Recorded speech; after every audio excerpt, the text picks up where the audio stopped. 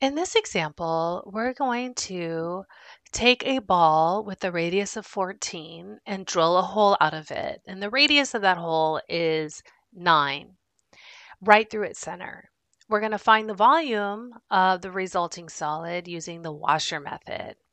So I think the first step we need to do is go ahead and draw the scenario. And I'm using graph paper because that will help us when, graphing the ball and the x and y axis. So let's go ahead and draw the ball. So we'll have this here. And I'm going to go ahead and make the ball right down a center of one of the grid lines. That way we can kind of see that that's going to be our y-axis. And so if I go ahead now and just draw that ball, because it's not a circle, it is a ball.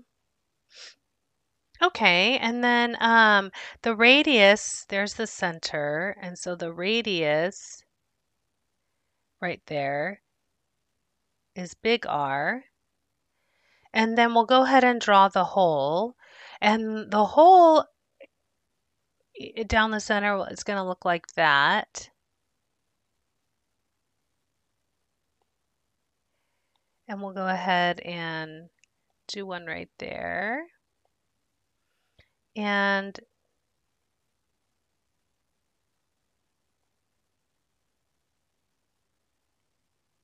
I'll draw the lines connecting. And then that way you can see the shape here of a right cylinder. Okay, and we know that this radius of the cylinder, we call it little r, is 9. And we do know that the larger radius of the ball is 14. So we can kind of see where we're going to go ahead and make that x and y axis. So let's go ahead and do that. Here's the y-axis right down the center and then the x-axis as well. So we do see that the x value of that radius is 14, meaning over here will be negative 14, positive 14, and then down below on the y-axis, negative 14. Now, notice that the ball has this hole and it makes the right cylinder. So I do want to note that this point here, you could see where it intersects the ball when you drill the hole, is not quite at 14, that larger radius. Notice it looks a little bit below it. So that point is going to be important to us later on. So I want to acknowledge that now. Okay, and the next thing we want to do is notice what is the resulting solid. So I'm going to go ahead and shade in gray this solid that is left after drilling that hole of a ball. Okay, and so we see that it's going to be this gray area. And so if I do that, I'm going to go ahead and draw a rectangle randomly, right? Some y sub I area. Okay. And shade it. And we see that this is, the thickness is delta y. And now I'm going to go ahead and spin it around. Okay, so you get a washer that looks like this, and then I'm going to go ahead and just fill in that thickness so you can see the thickness of the washer. And then you see the hole of the washer is here. There. So let me go ahead and take that washer out, and then that way you can see what it looks like. So I'm going to draw the washer a little bit like if you're watching it on top, right? Kind of looking at an angle. So we can see here that there's the thickness of the washer.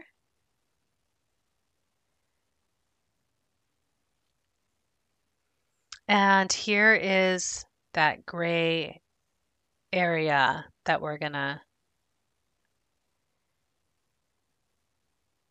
see to find the volume. So delta Y is that thickness. And we can see that now, if I look at the center of the slab all the way out, I can see that that is going to be the larger radius of what we called R. Not necessarily 14, but just some radius because it's not at 14, right? It's a little bit less than 14 on the x-axis. So let's call that R sub I. The smaller radius, right, of this hole is a fixed, the radius never changes on a right cylinder, right? Only the ball is going to have a changing radius as we move along the circle.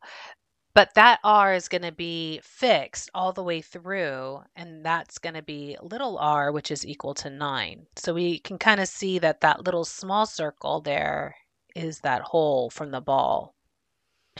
R sub I, capital R sub I, again, is going to change, right? Because we could have the washer centered at the origin, but that's only one. As I move this washer along this curve, the radius is going to get smaller as we go up or lower on the y-axis, right? And it gets wider towards the center. So this, where this x point y is, x sub I, y sub I, changes along that circle. So we can see that we're going to need that equation of this curve here in that first quadrant. So if I go ahead now, now we can move on to step 2 because I think we kind of can see what's happening here. We see the region that we have to find the volume for, and we have a picture of the washer. So now let's go ahead and set up the equation.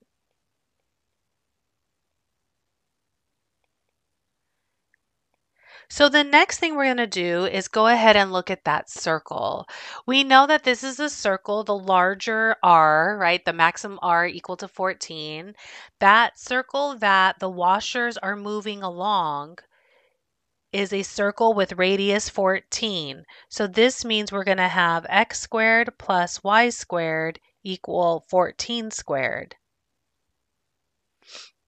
This means that we'll have x squared plus y squared equals 196. And therefore, because we're taking the washers with respect to y, let's solve this equation in terms of y. So we'll solve for x.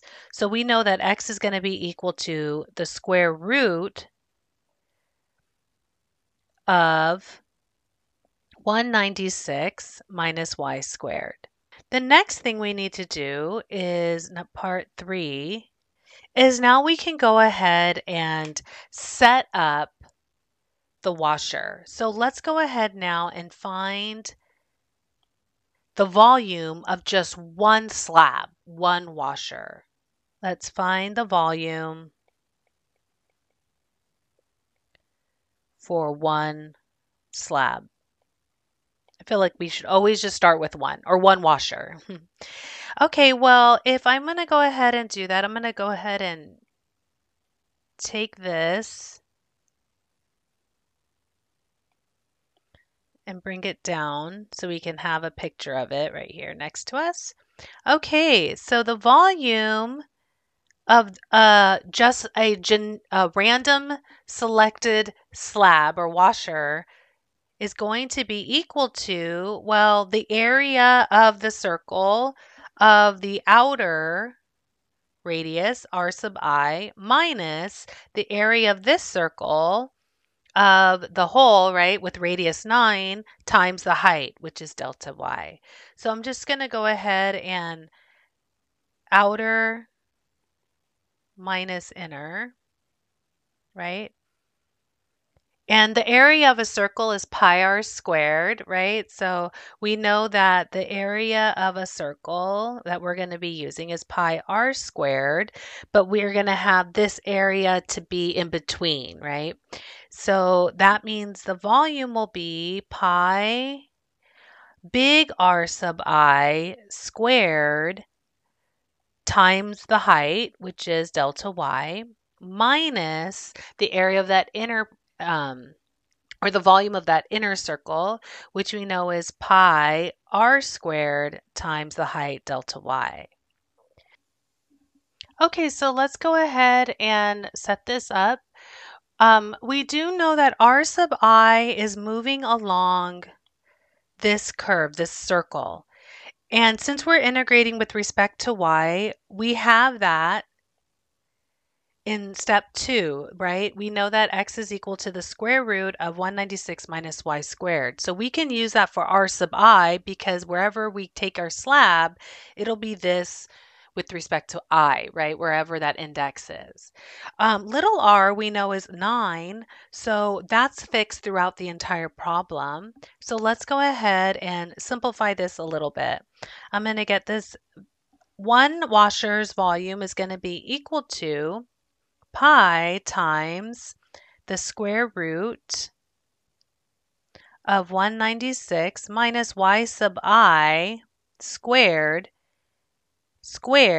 times delta y minus pi times the radius r, which is equal to 9 squared delta y. And just simplifying this a little bit, I'm going to go ahead and factor out the pi, and we're going to get 196 minus y sub I squared, and the square root of something squared is just the radicand, so we'll leave that, minus, now I'm going to take this delta y and put it out here. Pi is over here, so we're just left with 81. And then times delta y. So there's the volume of one slab. If I wanted to simplify this a little further, I can. I can get pi times 115 minus y sub I squared delta y. So there's the volume of one slab. Let's go ahead and find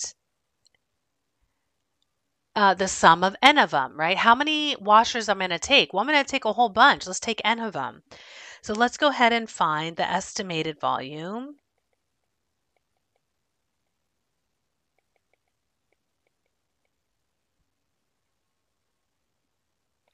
And that's going to be, V is going to be approximately the summation of I equal 1 to n washers of pi times 115 minus y sub I squared delta y. Okay, but n of them is just not going to be enough. Let's find the exact volume, right? So if we find the exact volume,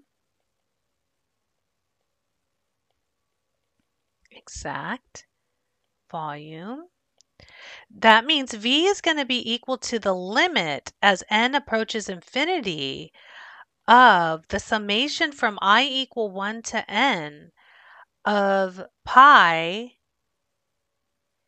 times 115 minus y sub I squared delta y.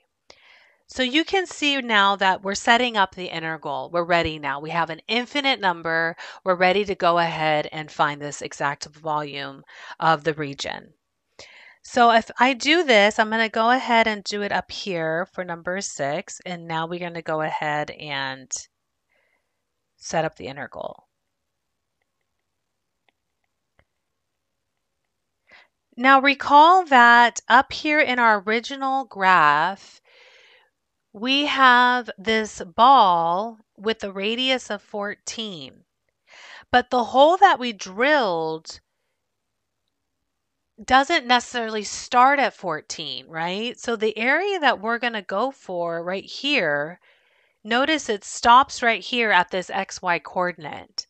So it's really important to see that our integral will be 0 to this y value, since we're integrating with respect to y, and not to 14. So what is this value, right? Where am I integrating? Now, I know this is just one half of it, right? It's just a hemisphere or yeah. And then two of them will be the volume of the region. So I'm going to go ahead and set up the integral using the laws of symmetry from 0 to this y value, whatever it is, and just multiply the integral by 2, right? Work smarter, not harder. So let's go ahead and find this y value. Well, what do we know about this point? This point intersects this circle and this cylinder, right? Well, we know what this x value is. The radius is 9. So we know the x value at that moment is going to be 9. Well, we can go ahead and use that and the equation of the circle to find the intersection. The intersection of this, which is 9, and the circle is just these two equal to each other, right? So let's go ahead and find that y value. So we know that x is equal to the square root of 196 minus y squared. We know that that intersection point has the radius or that x value of 9. So the intersection is going to be 9 equal to square root of 196 minus y squared. Let's go ahead and solve as we would in algebra. We'll square each side and get 81 equal to 196 minus y squared. Therefore, we can see that y squared is going to be equal to 115, and then that y coordinate is going to be the square root of 115. So the limits of integration is going to be a equals 0, and then b is equal to the square root of 115. So if I set up the integral, I know that the volume, so I'll do it down here next to it, right? The volume is going to be 2 times, because I need the two parts of it, right? So 2 times the integral from 0 to the square root of 115 of, and then right here, pi times 115 y minus y squared dy. So it seemed like a lot of work to set up the estimation and the summation, but it actually works out well because now when we set up the integral, it's much quicker. And now we can go ahead and integrate this integral to find the volume of the region. So we're all set up to go. So I'm going to go ahead and take out that pi and have 2 pi times 115 y minus y cubed over 3 evaluated from 0 to the square root of 115. So this is going to be equal to